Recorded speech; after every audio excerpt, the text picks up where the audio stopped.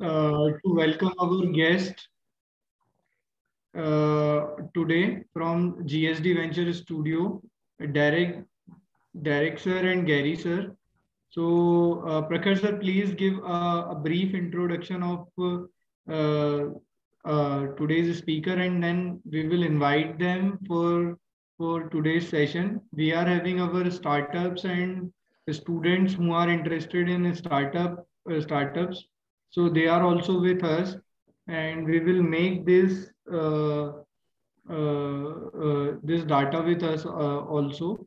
And it's been great to be connected with GSD Venture Studio and Kalchuri LNCT Group Incubation Center. So we are based in Central India, and our focus area is healthcare, agriculture technology, and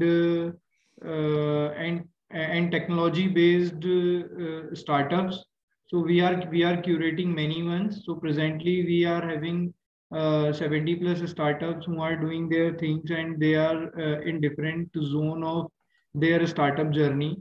And with this we are making them enabled to start their things, and in their entrepreneurial lifespan we are going to connect with many aspects. So I invite Prakhar Singh Bhadoria sir for giving a brief introduction about Derek and Gary sir, so that we can have our students and our startups can also know about them and GSD Venture Studio, and then we can start this session. So, Prakhar sir, you can start now. Okay.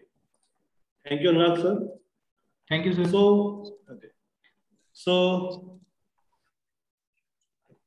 So in the end, every startup is different, but in the beginning, every startup is the same.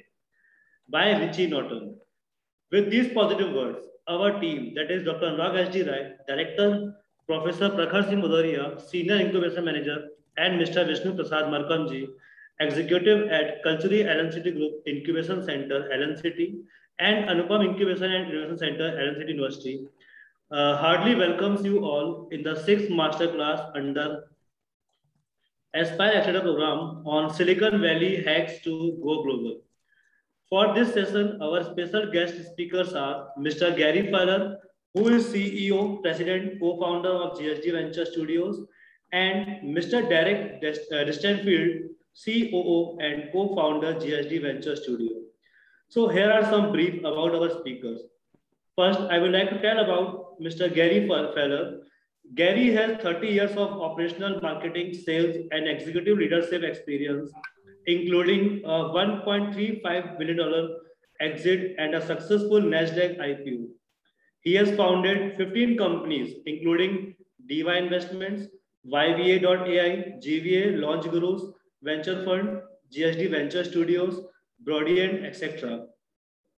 Under his leadership, YVA.ai was named one of the top 10 AI HR tech companies globally. Gary was recently named one of the top 10 most influential AI executives to watch in 2020. He is a writer at Forbes magazine and published over 60 articles on AI and technology over the last year. So welcome, Gary sir. Now, about Derek Distenfield, sir. Derek is known for both bringing revolutionary new ideas to organizations that deliver explosive growth and for displaying a high tolerance for ambiguity and complexity. For over 15 years, Derek Distenfield, sir, has blazed high-impact career in startups, corporations, governments, and non-profit organizations that range from $0 to $2 billion. He is the operational mastermind, COO, and co-founder behind the success of GSD Venture Studios. Mr. Derek brings a variety of resources together to deliver explosive growth for GSD portfolio companies. Additionally, he lectures on startup growth and leading universities and writes for Forbes.com. Analytic Insight magazine honored Derek as a 40 under 40 innovators for his work in redefining the future of tech through cutting edge innovation. Yahoo.com called Derek one of 2020's most influential people. US Insider referred to him as a top entrepreneur to watch in 2021. So for this, I again welcome both the experts in today's session. Welcome Derek sir and welcome Gary sir in the today's session. Welcome sir. Thank you so much for having us. We're excited to be here. I will turn it over to my partner and friend, Gary Fowler, who will open up with some comments. And then I will go next with some thoughts on how to go global and start a company. And then we will unmute everyone, and you could either type in questions or ask them at the end. So without further ado, I'll turn over the guy that needs no introduction, Gary Fowler. Yeah, great to be here. Great to see you. Fabrik, Ranjan, Vivek, Nitish, Toshin, Sinu, Atul. I mean, it's great, Ashok. It's great to be here. My name's Gary Fowler. And as I said, I've done 17 companies actually. Now I've written 162 articles, primarily focused on AI, quantum computing, cybersecurity, because think about our lives. How much data is around each and every one of us? How much data in the health tech side? So if we look today, there's about 49 zettabytes of data on the planet Earth. Well, people say, well, what does that mean, 49 zettabytes? I don't know what a zettabyte is. Well, if you took CDs or DVDs and stacked them one on top of another, it would go 35 times between the Earth and the moon today. But the challenge is it's grown at almost 68% per year. We are, as my most recent article in Forbes magazine, as of last week says, in a state of infobesity. We look at each one of you. Think about your own personal worlds. How many times in the last 2 weeks has somebody said, Nitesh, Toshin, Atul, Vaibhav, I've sent you a message. Did you get it? Where did you send it? I sent it to your email. Which one? I think I sent it to Google. You look, you come back and say, when did you send it? A week and a half ago. Will you resend it again? I can't find it. Now, isn't it amazing? You are bright, you know technology, but you can't find your own stuff. It's crazy. But this is a problem that the world is experiencing. The challenge is that each and every one of you here has about 300,000 items in your personal cloud. Well, what does that mean? Well, the entire web in 1996 was 257,000 websites. You, Atul, you, Junjit, Nitish, Toshin, Suchitra, you each have more information in your personal cloud than the entire web in 96. The problem is that number doubles every year. In 5 years, you're going to have 10 million items. We are in a state of infobesity. So health tech, it doesn't matter which vertical market. Having the technology to be able to understand how to deal with that data and make sensible decisions and or use an unsupervised AI that can help us, much like your mother or grandmother, in a kind way, compassionate way to help us make decisions in our lives and make decisions for us. So that's where the future is. And so each and every one of you, I've done my first company, at 21 years old. And I remember I had nobody to really guide me down the path. It was an uncharted territory. And as I was going down through that journey, you make a lot of mistakes, you learn a lot, you learn the hard way. But at the same time, think about it. You can have the greatest product or service in the world. It's like having a Ferrari in your garage. If nobody else knows it's a Ferrari, and Satish, you have that Ferrari, or Aditya in the garage, what's the matter? Let's get it out in the track. Well, a startup's kind of like a Ferrari. What we need to do is get it on the global stage. We need to go global. We believe there's really two pieces to going global, three pieces to going global. One is acceleration, two is regional dominance, and then three, and the most important part is how do you do the next level to go global?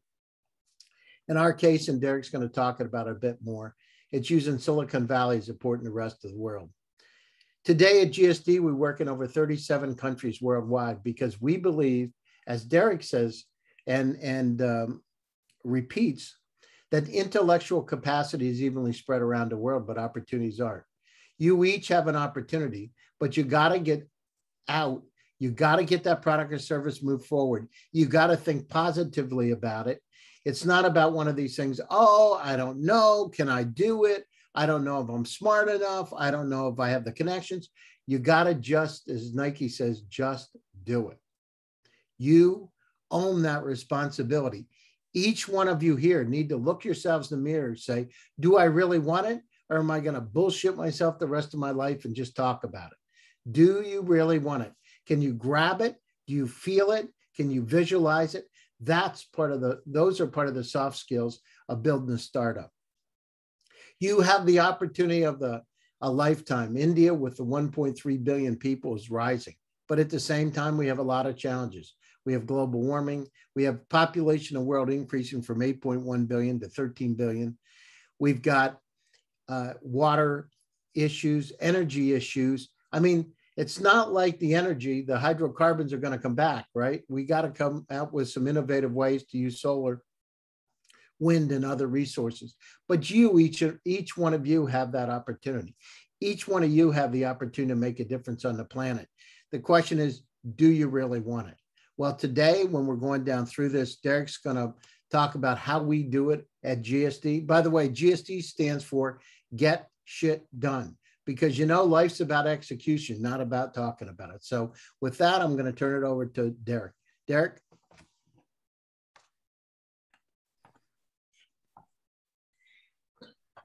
It's always hard following Gary. I don't know why I do this to myself. I could have taken control and gone first, but let me give it a try. First off, I just want to say thank you for joining us both. I know that with the exception of money, time is probably one of your most scarce resources. And I am always humbled that you took time to spend with us. I am going to do a really quick slide presentation because if not, I'll just get so overly excited, might wind off topic. But thank you so much for joining. There was a brief introduction about myself, but I'll kind of maybe talk a couple more things. As they were nice enough to state in the bio, I've worked in several technology companies, from $0 failures to $2 billion exits, and pretty much everything in between. I always remind people that I'm hardworking, but not smart. So that means I'm not an engineer or a PhD. So I've held roles like CEO, COO, VP of sales and marketing, director of growth, roles like that. I also have started, built, and sold a storytelling marketing firm. And then I sat on the other side of the table prior to GSD, and we, at Bunker Labs, an accelerator in the US you could check out online, where I seeded 350 companies that raised $99 million in venture capital. Today at GSD Venture Studios, that's the core thing that we do. As Gary says, we travel the world investing in resilient teams bold enough to go global. Typically, that is companies outside of Silicon Valley. Usually it's outside of America. We also run a GSD Labs is a accelerator that we had. So between my time at Bunker Labs, where I seeded 350 companies, my time at GSD Venture Studios and our accelerator, I've seen hundreds of companies both be successful and be fail. And one of the things that I've learned is that startups and being successful in startups is about leading in uncertainty. And one of the things that I think is important on how to lead in uncertainty is it ultimately comes down to effective communication. But what is crazy, when I was preparing for this talk, a topic that has been around since the days of Aristotle and has 58 million hits on Google, yet we're still discussing it today and we still have challenges. And so, before we get too crazy, I do concede that there's not a silver bullet.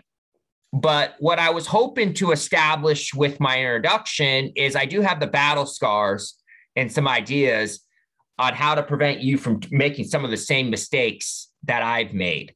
And so first, I want to tell you a story. And this is one of the most impactful stories I've ever heard. I actually didn't write it. And Gary, who's a prolific writer, didn't write it either. It was discussed in the best-selling book in the United States. It's called Good to Great.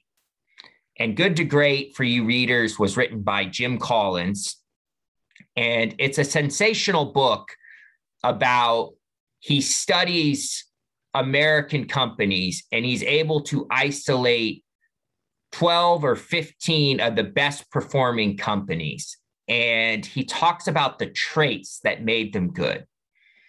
And one of the things that Jim Collins speaks about in his book is about a guy named Admiral Stockdale. Admiral Stockdale was an admiral in the U.S. Navy during our war with Vietnam. And Admiral Stockdale was one of the highest ranking people that was a prisoner of war during the Vietnam War. I think he was the highest.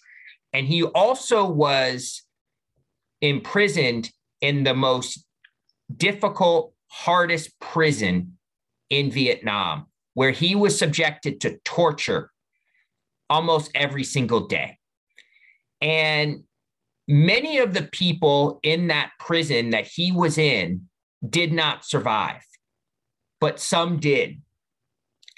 And when he got back from the war, he survived, and he actually studied why it was that some people survived and some didn't. And he got his PhD on this topic at Stanford University in California. And one of the things, or the two things that Admiral Stockdale was able to isolate, was that the people that survived had two things. They first had the confidence that they would survive, but they also coupled that confidence with the realistic situation on the ground. And so the people that said they would be home by Christmas or be home by their kid's birthday actually wound up dying. But the ones that understood the realistic situation on the ground, understood they would not be home by Christmas, understood that this was a bad situation, but had the unbelievable confidence that they would succeed, were the people that survived. And I would not submit that starting a company is the equivalent to a prisoner of war camp. But what I would say is you must be realistic. You must face challenges head on. Yes, there's COVID right now. Yes, the economy is hard. Yes, you're far from Mumbai. But you must have the unbelievable confidence that you will succeed. And that is one of the most important things that I could express on how to lead in difficult times. The next thing is when you're leading in stressful times, it's time to act like an ER doctor, not a neurosurgeon. And what do I mean by that? Well, if you went in for neurosurgery, he would take many, many x-rays, or she would take many, many x-rays. Oftentimes you'd be under a microscope. Neurosurgery could be 8, 10, 11 hours. Every cut would be debated and moved slowly and methodically, because if there's one slice that makes a mistake, you could be paralyzed or blind or worse. But an ER doctor or a trauma surgeon does not have that luxury. They make quick decisions. Oftentimes it's with 60 to 70% of the information that they need. And this is the way that you must lead in startups, especially during difficult times. And the one thing I want to say is, we keep mentioning COVID because it's so obvious, but this year it's COVID and the Delta virus. Next year it's going to be something else. There's always going to be hard times, but you have to make quick decisions with not all the information. If you wait for 100% of the information, you will move too slow. So I would rather make 80 decisions in a day and 60 of them be right than 2 or 3 that are always right. Because if not, you're going to move too slow compared to your competitors.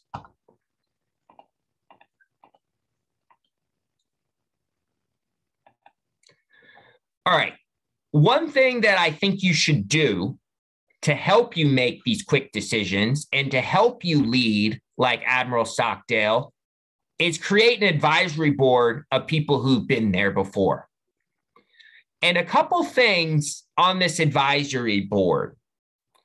I think the most important thing is find people that have been in your shoes recently. Mark Zuckerberg does not have any idea how to raise pre-seed funding. Bill Gates would have no idea how to start a software company today. They're too far removed. And even if by some miracle you could get those guys on the phone, they would not have the time that you need to be an effective advisory board. So if you want to start a company, find someone that started a company a year ago to be on your advisory board. Or if you started a company and you want to get to certain locks in revenue, then find somebody that's recently done that could provide you actionable tips that's relevant to your situation today. And another tip, I think a lot of people make mentoring awkward. I think one of the most awkward things for a mentor is if you call them up or email them and say, I'd like for you to mentor me. I think what you need to do is just contact somebody, ask them for help, but also offer to help them. And be authentic and be real, and don't make it a mechanical relationship where you say, please mentor me, please tell me what to do. I think people that want to help enjoy helping others and will do it if they feel like they're being reciprocated, even if it's just providing them feedback on the advice they gave on why it worked, why it didn't work. But I would actually recommend never directly asking someone to be your mentor.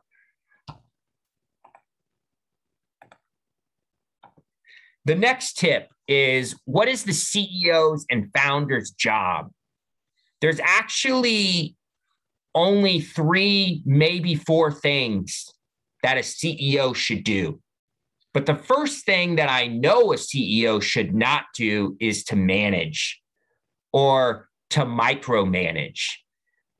The top 3 things that a CEO should do is create the mission, vision, and values of the company. He or she should recruit and maintain talent. And then the third thing, the most important thing, is to keep the company alive. Sometimes that means fundraising. Sometimes that means making sales. Sometimes that means borrowing. We have a saying in the United States, beg, borrow, deal. Whatever that is needed to keep your company alive is the job of the CEO. It is not to micromanage. The job is to find the best talent who will tell you what to do as the CEO. And now, in its earliest stages, you can do one extra thing, and that should be a skill that you already have. Like if you're an engineer or a developer, you can code. If you have sales experience, you can help with sales, etc. But really, the job of the CEO as your organizations grow is to set the mission, vision, and values, to recruit and maintain talent, and keep the company alive.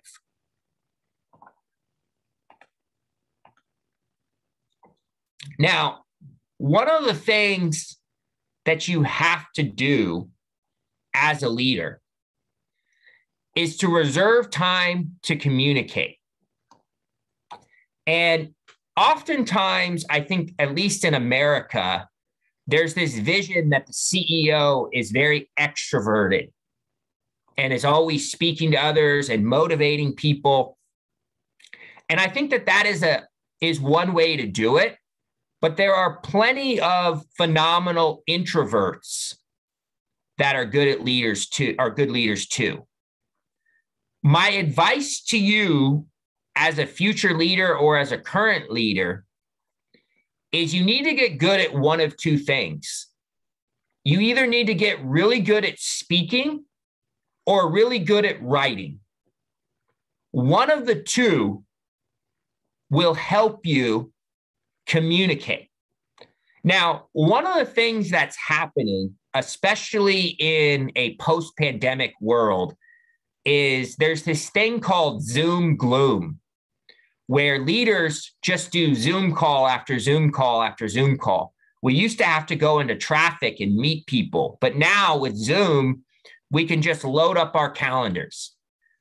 And the problem with that is if you work 8 hours a day and 7.5 of those hours you are on Zoom, one of the biggest problem is you're not leaving any space on your calendar to lead.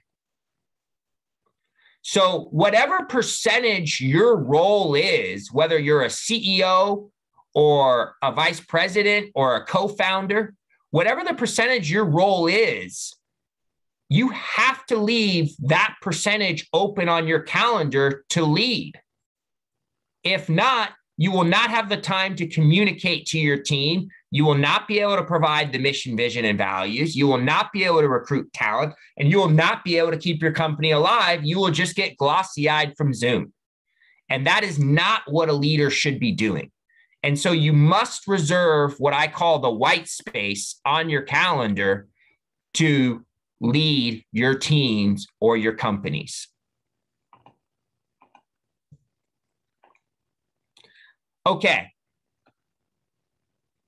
Oftentimes, I hear from entrepreneurs, they know exactly what they're going to start.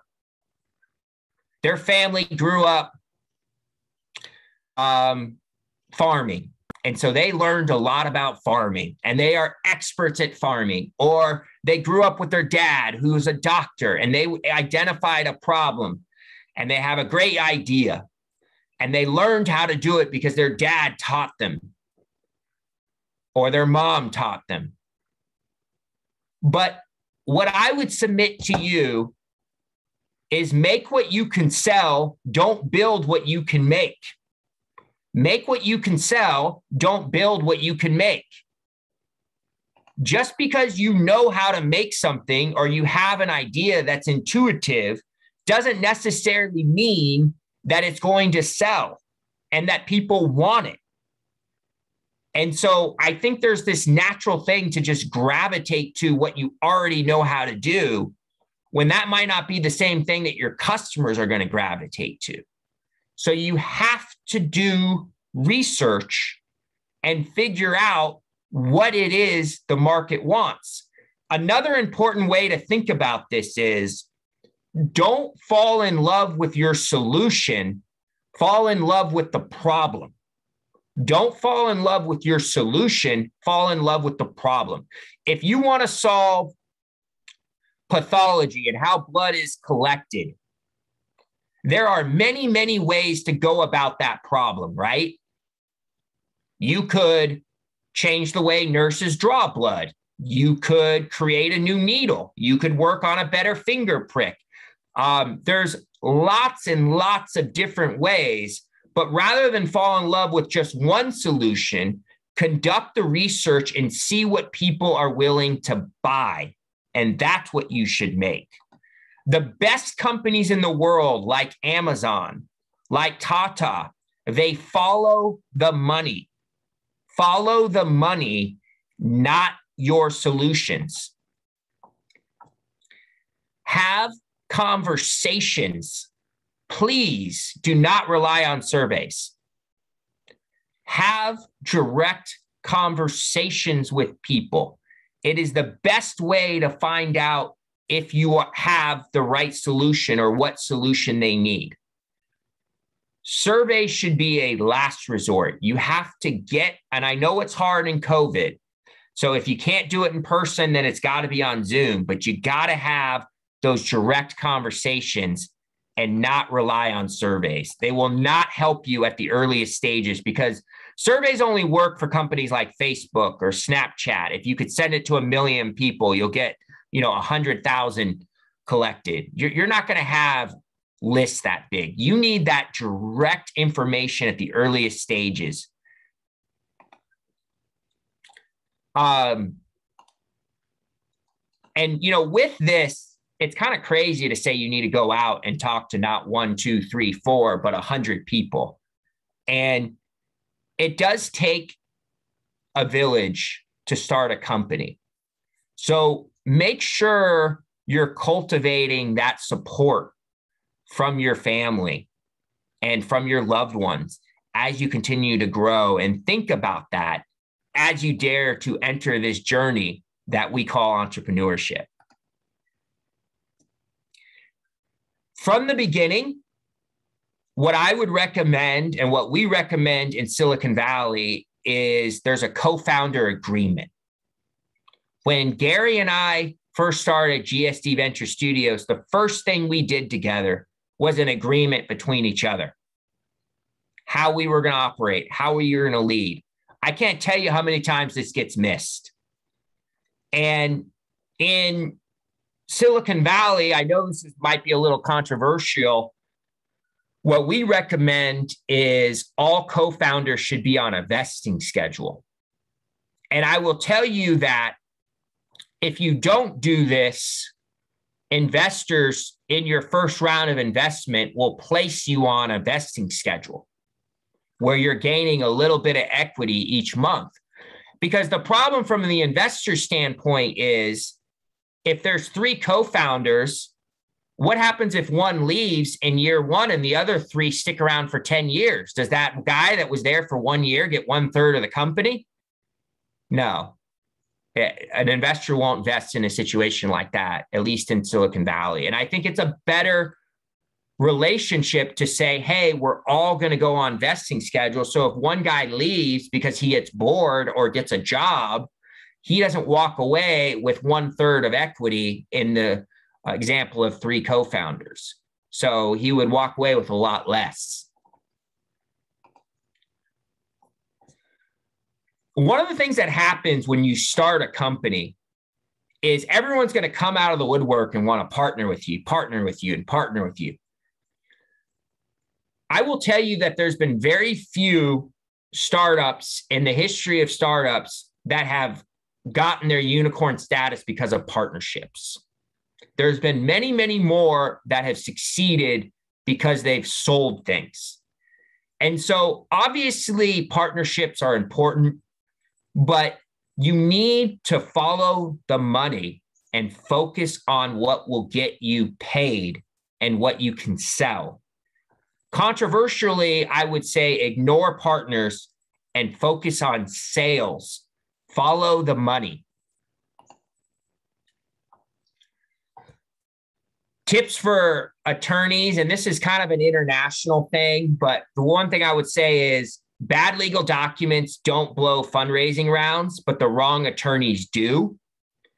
So when you're in India, work with Indian lawyers that know startups, not ones that like handle, wills, people that have experience with startups. When you expand into the US, use a US law firm. When you expand into China, use a Chinese law firm. Attorneys aren't always the easiest to work with, but one of the things I've learned is if you follow up quickly you'll save money and time. Because one of the flaws in the legal profession or challenges is if they send you something and you don't respond for a month, they actually don't remember your case. So now you respond a month later, and now they got to go look at your file and refresh their memory and refresh everything that they're doing for you. And that causes delays versus if you respond the next day. And so lawyers can be a big source of referrals. Use them. Another thing in the US, some of the bigger firms, if you do ever want to enter the US, will defer fees. And some of you might not be comfortable working in other countries. What I would say is look for law firms that work in both. And there's plenty of global law firms that work in India and work in another country that you want to expand to. So make sure, and maybe this is obvious, but become an expert in your industry. And what I mean by that is, if you want to go into medicine and you want to start a company into medicine, obviously you're going to learn a lot about your industry, but develop your expertise and your reputation. Read, write, build a community, blog. If you're not a blogger, start events. If you're not an event starter, start a podcast, start a Facebook page. Do something where you're developing a community and providing value. Again, focusing on the problem that you're interested in, not necessarily the solution. So one of the things that I did that I kind of told you about in the beginning is I helped start, build, and sell a storytelling marketing firm called Cult Following. And cult following was a metaphor to a religious cult. And we had a 3-phase process: recruit, indoctrinate, spread, that we would take companies through. Again, a metaphor.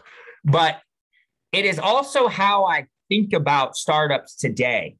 So in the recruit phase, what you want to do is develop a following. This is something you could be doing right now. Like I said, you could be blogging, you could be podcasting, you could be developing a Facebook group centered around the problem that you are seeking to solve. And then when you're ready to launch a company, you could indoctrinate those users into your product or into your company. And then you could use those same users, or another way, those raving fans that have followed you since the beginning, since you were in school, and you could spread your company like wildfire. And this should be intuitive for many of you. This is the value of being an Instagram influencer, but using it for a business and centered around a problem, not just looking good in your swimsuit. One example is this company here. They're called Hire Club, and they provide coaching to help people out of work get into work. They're a semi-unremarkable company, to be honest with you. I mean, they help people find jobs. It's a great service. But the first thing that they did before they launched a website, before they launched a product, is they developed a Facebook group with over 35,000 users, helping people that were looking to hire and looking for jobs on both sides of the marketplace. And they have one of the best Facebook pages, at least in the US, on how to find a job, because they made it authentic and real and helpful. And so that's an example of recruit the users onto a Facebook page, launch the website, indoctrinate them into your website, and then spread like wildfire once you provide a good service.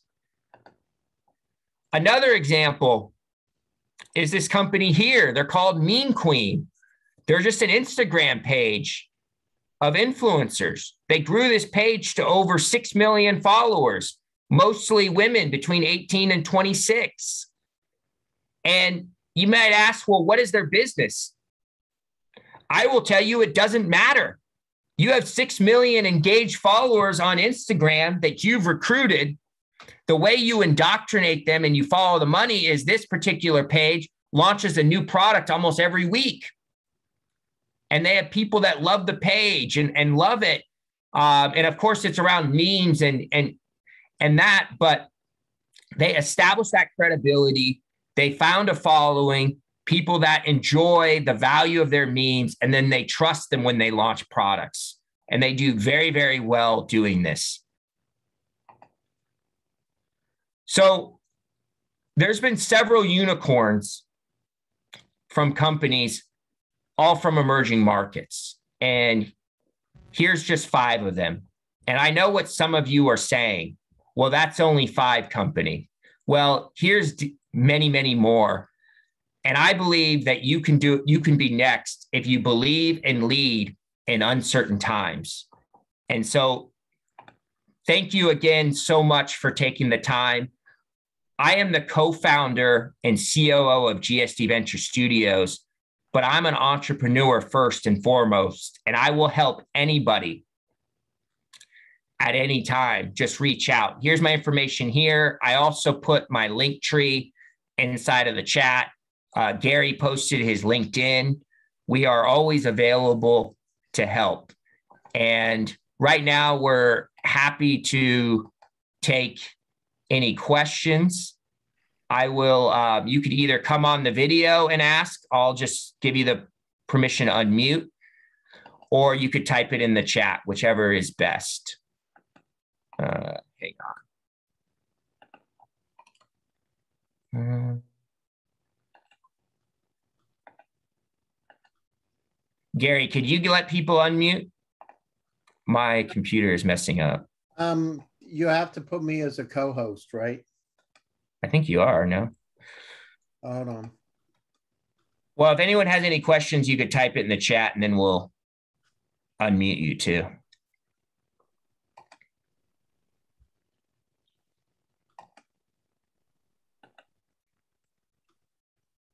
Well, no questions? Anyone want to ask something from the participants? Atul, Oh, there we go. Atul. Yeah, you can now unmute yourselves. So you were enabled now. Yeah, hi. I'm sorry, I was typing slowly. I think. Go ahead, Atul. Yeah. Hey, hi Gary. Hi Derek. So I think the session was very wonderful. The pointers I got from both of you were, amazing. Like it started with, that Gary talked about, data is the new oil. You can say, so we have our core company's name also Data Turtles, so seems to be in the similar lines. But yeah, I'll come to the question. So you were mentioning, Derek was mentioning, like every co-founder has to be on the vesting period, vesting equity. So the question is, like initially when we have 100% equity and let's say we vested it for, let's say 3 years. Like 10% increasing every year, let's say. So whatever is the left equity at initial stage, to whom will it be allocated? Like I'm not sure on where it will be actually allocated. So different markets have different philosophies, obviously, and you have to do what goes to market. So typically, what I would recommend if you had, let's just say 3 or 4 co-founders, is that you would create a 4-year vesting cycle where you would say, look, we each get a third, and it doesn't have to be that way, but let's just say it was. So we each get 33 and a third percent that we would get monthly on a 48-month vesting schedule. Okay. And so that way, if one of the guys, or gals gets married or decides that they don't want to do the startup, they're only walking away with the time that they did it. Because what happens a lot is 3 people start a company, they each get a third. And then what happens when a guy wants to quit after 6 months? Like that's where it's unfair to the other 2, because now 30% of the company is gone. And they're just left with 60. And now you have someone that's on your cap table that is really not operating. So it's very impressive and unappetizing for an investor, right? Because you have a guy that owns a third of the company that is not even operating and only helped for like 4 months and it couldn't operate even if you wanted to. So it just creates tension. Oftentimes it leads to breakup and challenges. Just saying like, look, we all own 100%, but we need to all work for it and stay here. And if someone leaves early, you're going to leave with less because that's only fair. And so that's the goal. And then the second part of your question, just to elaborate where equity goes. And again, this is Silicon Valley dependent, but typically between 10 to 20% of the equity goes to an option pool. And then an employee stock option pool. And then the remaining equity, honestly, where it goes, you get diluted with your fundraising rounds. But your value, so your percentage you own goes down, but the value of the company goes up. So it's better to own a little bit of $1 billion company than 100% of $100 company. Yeah, I got that point, Derek. But the question was, like when we started, let's say, just taking your example itself, like 1/3 of the equity. So the first year, let's say, there are two co-founders, or let's say 3 of them, as per your example. So initially, I have 10% of it. All 3 of us like have 10% of it. So 30% is allocated to the people already. But where is the 70%? Like who should have it till the vesting period completes? I mean, it's just kind of in the corporation legally. Okay. I mean, you guys have it. It's just that you don't own it if someone walked away. If, for example, let's just say you had 10%, and the company was bought tomorrow by payment or whoever, you would automatically invest all of the shares that would be yours. So in this example, you would get 33% of the $1 million you were bought for. So it would automatically vest. But if you left, 1/4 of the way through, you would only walk away with 10% if you were acquired. Does that make sense? So it's still there. It's just not, you just can't leave with it if something were to happen. And so it really protects everybody, I think, to do it that way, because it isn't fair. 2 guys start a company together and 6 months into it, one of the guy wants to leave. Now you have a decision to make. Do I start over, or do I just give him like 5% because he helped start it, but I'm going to work it for the next several years?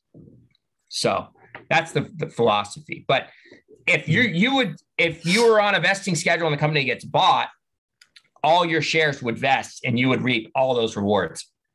Understood. Yeah. Thank you. That answers my question. Thank you. Awesome. Does anyone else? Yeah. So regarding that, like, isn't that already covered by shareholding pattern, right? So if somebody has 50% shares, he has 50% shares. Can't we dilute his share? Like we can get more money in and raise more shares into it, and he automatically gets diluted. Sure. I mean, he will get diluted, but the premise is if 2 guys start a company or 3, I think 3 is a better example. If 3 people start a company and you get 33% each, which is the common way of doing it, and one of the guys leaves after 6 months, under what I see a lot is that guy walks away with 1/3 of the company. Or he lost his 33% revenue because he invested, say, 3 lakhs rupees or 300,000 pounds or whatever you call it. He lost his revenue, but what you don't want is you don't want him to control 1/3 of the company. Like that's just not fair. I know. So we could just issue more share. Like, we can just say, hey, so since he left, we are that decision taker. We can just issue more share to ourselves, and invest like a little bit more money. Like, we can raise share for £1, whatever we like, and increase our shareholding. That's how legally. Yeah, I don't want to like derail this into a boring legal discussion. What I would just say is you should have a co-founder agreement and talk about all these things. It's kind of like, no one plans for a divorce, but if you do get divorced, there is actually a high percentage that you will as co-founders. It statistically will happen. So I would discuss this. So you could use your way if that works, or you could use my way. I think what's more important is you discuss it and have that relationship and have that agreement. And I would encourage putting it in writing. There's not like a formal co-founder agreement document, which is why it's a little strange, at least in the US, there's not. But I would put something together in writing, like, I'm going to be the CEO. This is what we're going to do. This is how much money I'm going to write in. This is what happens if somebody leaves. So, because statistically, somebody is going to leave. Does that make sense? Yeah. So the other thing is what you want to think about is getting into a startup is not easy. As Derek was saying, it's like being married. There are ups and downs and ins and outs. There are pivots. I can't tell you how many times through the startups that different startups I've been involved in, from Israeli startup to EVA to GSD, there's always pivots. It's not easy. And if you think it's easy coming in, you're in the wrong game. Get a job with Tata. Get a job with one of the companies, the large companies, and if that's what you want. But if you're into this, you got to understand it's not easy. You only hear, when Elon Musk succeeds with Tesla, you don't hear about when he took all his money from PayPal and was vesting in SpaceX and Tesla, and had his money spread around, that he, literally, if something would have gone bad, he would have failed. Right? You only hear about the good stories.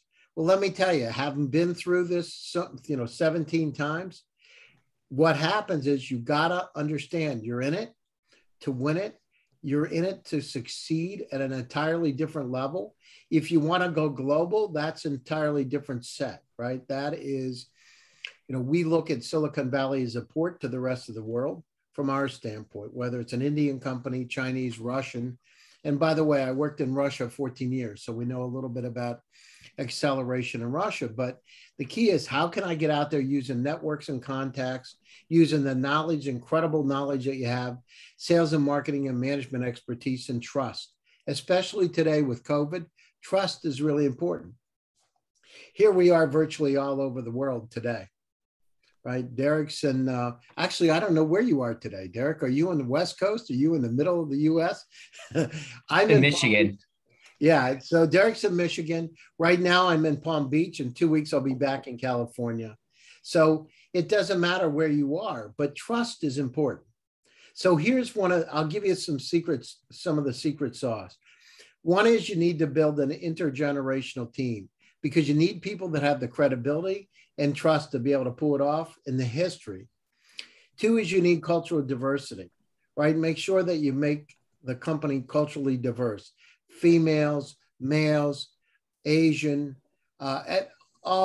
everybody. Make sure it's diverse. Why? Because statistically, it proves that it becomes a much stronger, much higher probability the company's going to have success. And the other side of decentralization. You've got incredible resources in India, incredible science resources in places like Russia, Ukraine, Belarus. Use those resources. I mean, this is not rocket science. I grew up on a farm in Pennsylvania, a little tiny village of 500 people. If it was black and white, it had horns, it's a cow. So keep it simple, stupid. So you want to look at markets. Look where places that other people don't go, as Warren Buffett says. Look where there's opportunities. We know today, I just told you about data.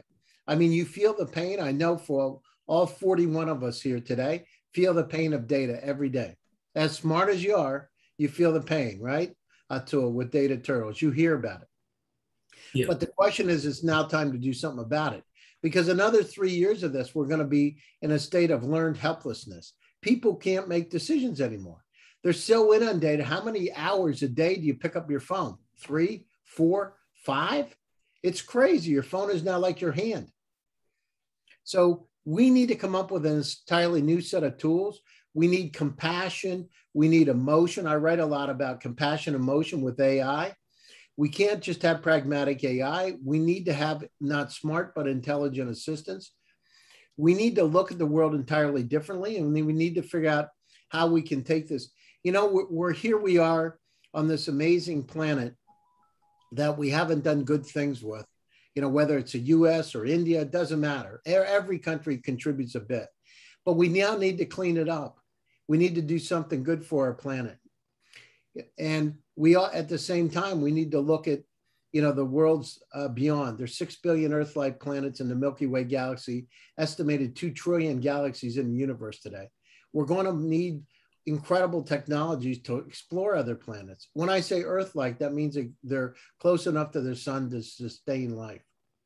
So these, you know, this is like, it's bigger than electricity was at the beginning of the 20th century.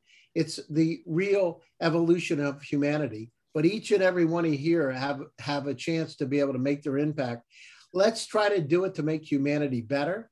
Let's try to do it so we live longer, better quality lives, and let's democratize the opportunity. So it doesn't matter where you are, that everybody has an equal shot at doing it. Prakash sir, we are having question from Kumar Gautam also. Maybe Kumar is with us. Kumar, you can ask your question directly also. Yeah, so thank you so much. Actually, I'm a founder of QRace, and my entire research is based on quantum computing, and I published several papers, and also I got some fund from the government of India based on the quantum communication. So basically, my concern is basically right now we are doing and we are already submitted some proposal to some institution from abroad also. One of the colleagues is basically based on US based and in India also. So my entire work is basically based on the ion trap based quantum computing. So I definitely am looking, my startup is just 2 years completed, but yeah, definitely in India, it's very difficult to get the fund from in quantum especially. So I had done PhD on that, and right now, because obviously Gray is already putting this thing, says he's a quantum guy. So I'm very impressed on that, and something like that. I want to entangle with you and looking some seed money and want to collaboration and more opportunity in that field. So how exactly to start and how to collaborate, and is there any like is the process or any scheme or like that? So just clarify that how to get the benefit from if suppose I will get connect with you guys, and that this is my basic questions. Yeah, you know, so as we know, the quantum computers, I just actually, if you get a chance, check out, we did a interview with Harvard Quantum Lab. You're right. I mean, quantum computers are just happening at the right level today. As you know, Kumar, they can be 100 million times faster than the fastest supercomputer. For each one of us here, what does that mean? That means what would take 10,000 years of supercomputer takes 200 seconds on a quantum. And this is Google's quantum. That doesn't mean that every application that will run that fast or we even work right, but we're moving in an entirely different ways. Think about this. Imagine the possibility of quantum and AI connected together. Think about all the solutions. At the same time, look at it the other side of it for cybersecurity and the risks it imposes. So in terms of where you are, Kumar, I don't know what product you have, whether you've developed anything or it's just a theory, but you're at the beginning of this large curve. One is you need a lot of visibility. Two is you need to show, you know, one of the things that always works, if you have some revenue that you can show in some way, shape, or form, somebody's really interested in buying it. And for each one of you, it's the same thing. If people want to grab it out of your hands, that's when it becomes really interesting to investors because it means it's real. Right. One of the other things, just remember this, you got to be really careful. There's an effect where you and your founders start to believe it so much that it becomes true, but in reality, nobody wants to buy it. And at the over-engineering, that sometimes takes the companies out of business. So make sure you're doing customer development all the time, all of you, to go out and say, is this interesting? What I do, and I've done, my partner in EVA is Dr. David Yang. He's a billionaire from Russia who lives in Silicon Valley. He and I would walk down the streets in Palo Alto, and we would take our iPhones, so we recorded it, and we would do PowerPoint presentations on our computer to see what people would think before we even developed the product. We would mock it up. So think about those kind of things because it's important. Kumar, it depends on where you are in quantum. You do need that visibility, but you need a product, you know, something to be able to show people. Theories are really difficult to get funded at a seed level. It's more research institutes are interested in that. Actually, I'm in prototype. In between, the POC is already completed. So I am just trying to build the prototype. And this is a small sensor based. Exactly. We are quantum computing is one of the technology, and I am applying on that in some medical field or like a fintech even also. But I am using on communication especially because I got the fund from the communication. So I want to establish some entanglement property of the two. We want to transmit the entangled atoms. It's very difficult. Nobody are talking about that. Already China has published and they already did on photon sphere. But I have proposed and already published my paper in Springer that on that way. And this is the totally new things. So that's why I'm asking, is there any opportunity to if you give the some like that link to pitch my ideas as a like, this is not, right now we are not build the product, but yeah, definitely we are in between that. The thing is, Kumar, I've written an article about this. So look up my name in quantum communications and wireless communications and the impact. So my suggestion is send something over and we can take a look at it, okay? Okay. Anybody else? Anybody else is having any question? Good evening, sir. Yeah. Hi, Gary, and hi, Derek. Thank you for such an informative session. Yeah, I would be grateful if you could shed some light on the types of equity in a startup.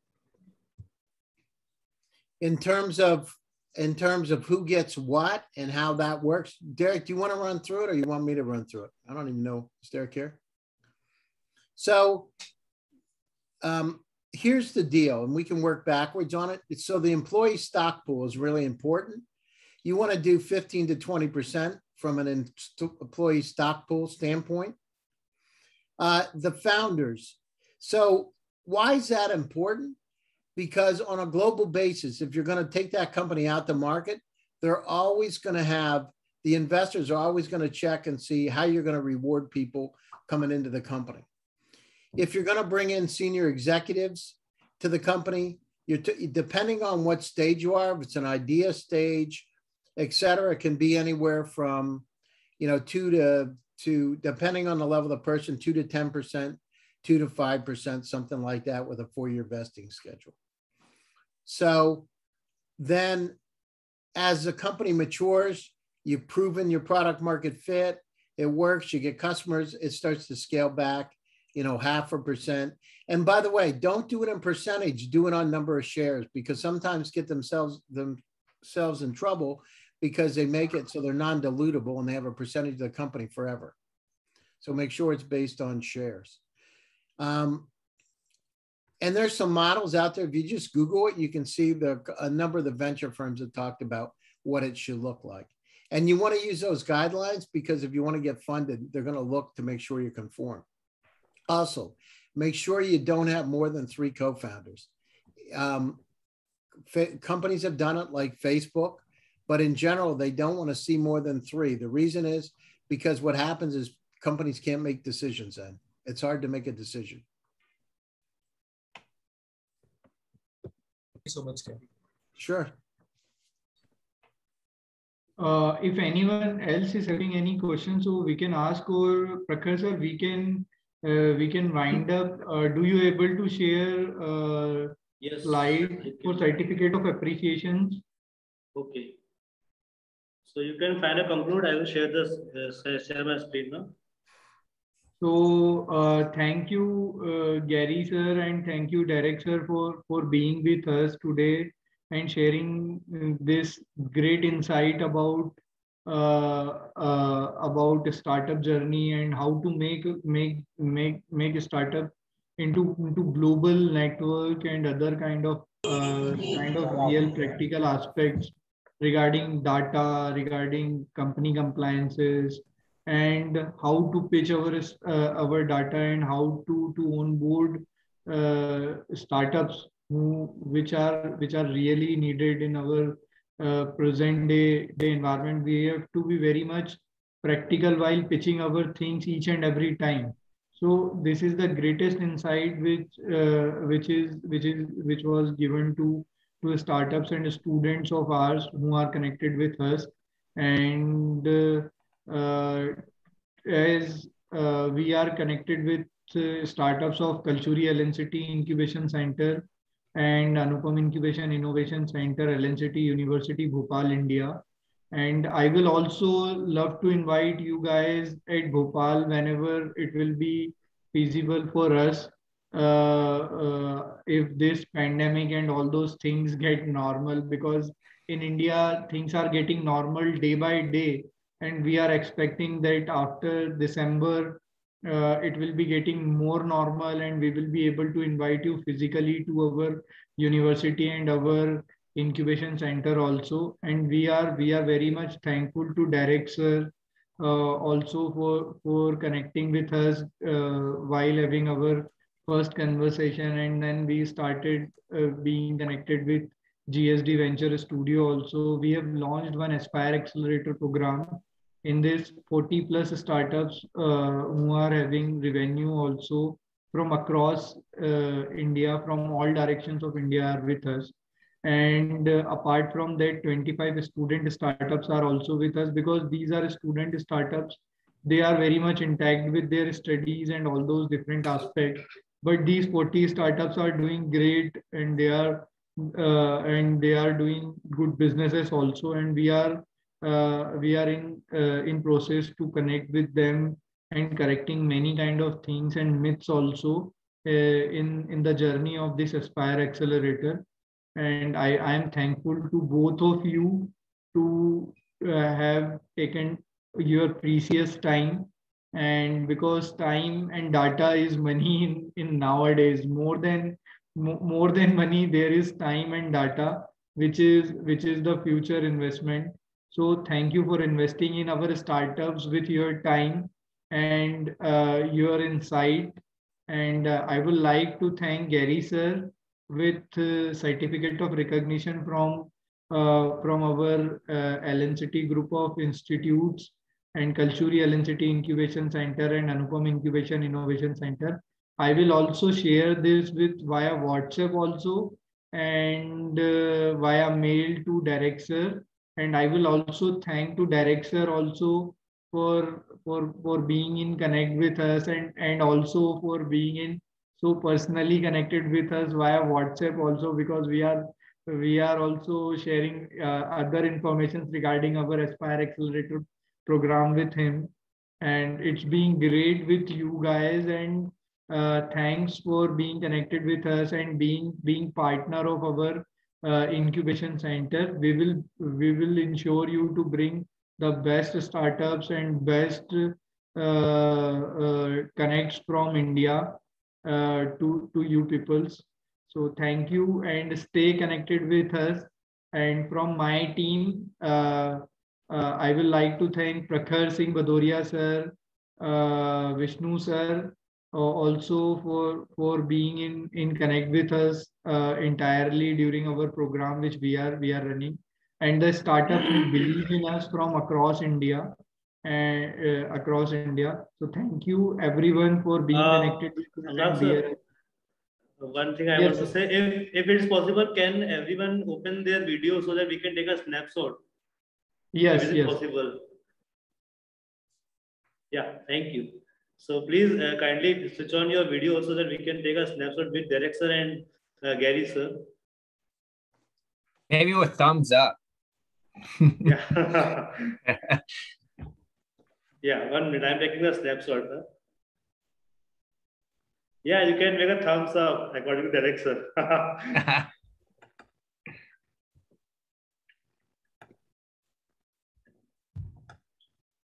Yeah, thank you so much. So thank you everyone for being connected with us. Thank you, Gary sir, and thank you, Derek sir. It's our pleasure. Thank you. Thank you, sir. Go get them. Thank you. Stay happy and stay healthy, and go get them. If we can help, we're always around. When you're ready to go global, give us a call. We believe we're the best in the world. Yes, sir. And sir, Praveen sir is also at UK, so you people can also connect with Praveen sir. He is already at UK, and you people are very near to him, and he is also doing very much things in data and other kind of aspect even in agriculture also. He is doing great job there. So he's having things at our farms near Mansoor also, but he is operating from UK. So you guys can be connected with him. He is probably shared his connect, and I will share yours connect with him also. So thank you everyone. Thank you. Thank you. Have a great day. Bye-bye. Bye-bye. Good Bye, luck, sir. everybody. Thank you. Bye. Bye-bye.